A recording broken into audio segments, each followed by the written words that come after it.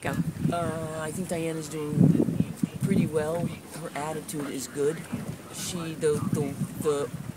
The ocean has definitely died down a little bit, and I think she likes that. But if anyone can see this mask that she wears, this prosthetic mask, it not only looks like the most claustrophobic thing anyone has ever seen, it is.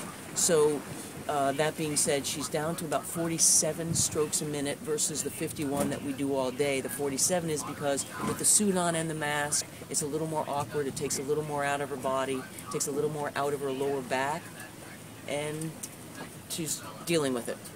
That's the best we can say.